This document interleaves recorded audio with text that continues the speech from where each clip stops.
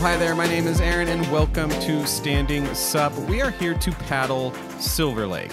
Before you start Googling it, let me just tell you, there's like a gajillion Silver Lakes. This is the one up California's Highway 88. It's 15 miles from Lake Tahoe as the crow flies and about 30 miles as the car drives. Looks like we're gonna put some sunscreen there, get that on the nose, and we're about ready to head off. So Silver Lake is a beautiful place to paddle. It's about 5.5 miles around the outside. I guess they call that the perimeter. I know this because I used Google Map to measure the distance around, but don't get excited because we didn't paddle the whole thing. I like parking on the east side of the lake where the spillway is. There's a pay lot with a small boat ramp, lots of picnic tables, a couple little beaches there, and two pretty B- bathrooms. It costs $5 to park there at my stage of life. It's totally worth it. There is an Iron Ranger, so bring exact change.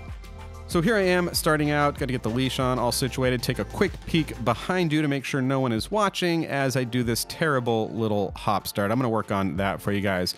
Here's where we're at on the adventure so far. Not much has happened, but this part of the paddle is actually great because there's these 3 islands that sort of protect you from the wind, and they're kind of fun to paddle in and around and explore. Oh look, here I am doing a little paddle exchange with my daughter. That's nice of me, give her the full carbon one piece. It's a lot lighter for her. Oh no, wait, it looks like I was just adjusting the size on her paddle. Well, you know what, she's young, she's got more muscle mass than me, so that seems fair. I'll tell you what, it gets busy here in the Kit Carson Lodge area during the summer, but it wasn't busy on this summer Saturday because there was still snow on the ground. Here's my daughter throwing a snowball at me while I'm on a stand-up paddleboard. That's kind of an oddity for June in California, but that just describes the winter we had this year. Okay, so we paddled past these docks and platforms that go along with the cabins near the Kit Carson Lodge area. And you know what? Nobody was home, so we stopped by this little dock here, and the kids asked if they could jump off it into the water. And I thought, you know what? Splintery old dock with rusty metal boat hooks? Sure, go for it. The water, I'll tell you, was cold and delightful. Yes, I did jump off it myself, and no, I'm not going to show you what that looked like.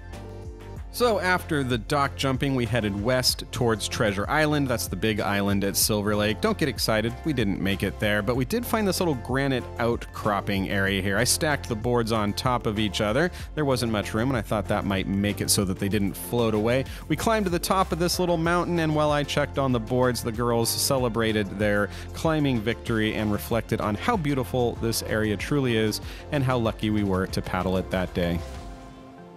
Thanks for watching Standing SUP. This was Silver Lake in California, a truly epic day of paddling. Like and subscribe to this channel, or better yet, go paddle. I mean, YouTube's always going to be here.